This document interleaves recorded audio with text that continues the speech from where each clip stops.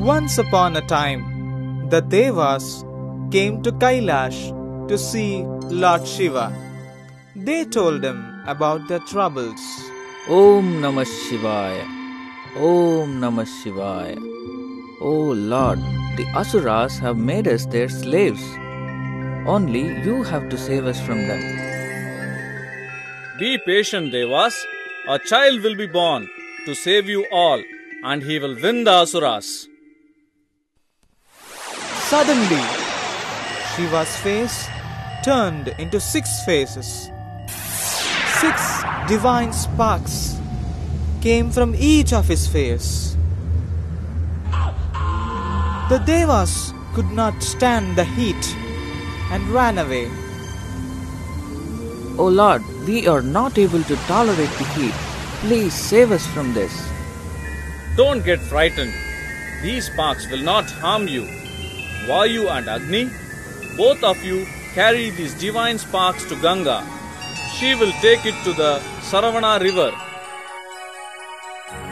So, Vayu started carrying the divine sparks first.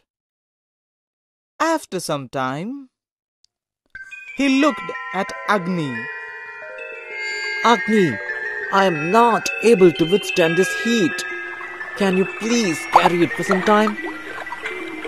Agni took it and moved forward. They reached the Ganga and put them in the river. Ganga carried it to Saravana river in the Himalayas. The 6 sparks joined together and became a beautiful baby with 6 faces and 12 hands. The wonderful baby is Lord Murugan.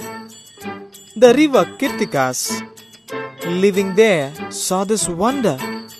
They wished to grow the child. Wow! What a beautiful baby! I'm going to take this baby. No way! I will not let you take him. He is all mine. Lord Muruga did not want to fool the Kartikeya. So, the baby turned into 6 babies. All the Kartikeya took 1 baby each and grew them up.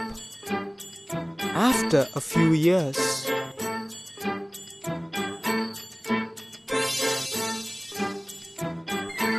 Parvati Devi, bring our son here. Muruga will stay with us from now. Parvati Devi held all the children together. The 6 kids turned into 1 boy with 6 faces and 12 hands. So, he got another name as Skanda. He was growing happily with his father and mother. One day, the Devas came to Kailash. Look at my son Murugan. He will save you all. Om Muruga, Arohara, Arohara. The Devas went happily after seeing Lord Muruga.